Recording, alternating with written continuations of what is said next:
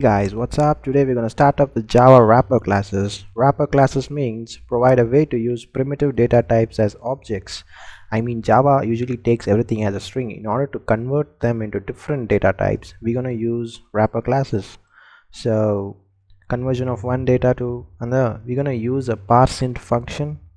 So let's start with a simple program.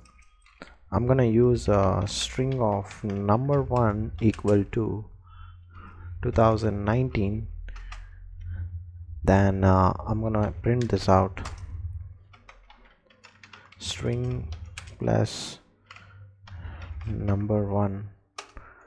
So now I'm gonna use a wrapper class that is int of number equal to integer dot parseInt of number1. Now this is going to convert into integer. Now let's print this out. So I'm gonna print this out with just the number. Now let's see as another example. It's going to print one as string, one as a number.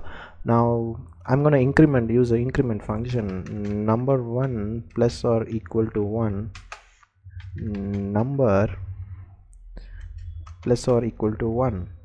Now let's print this out, number1 number, just a number. Now let's see the output.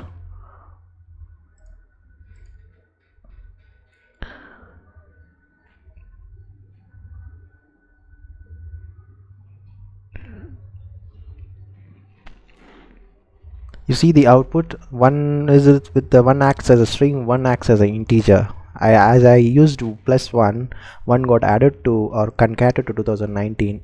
As I used 1 on number, it just added +1 to that. That's it about this program, guys. Thank you for watching. Please subscribe. Peace out.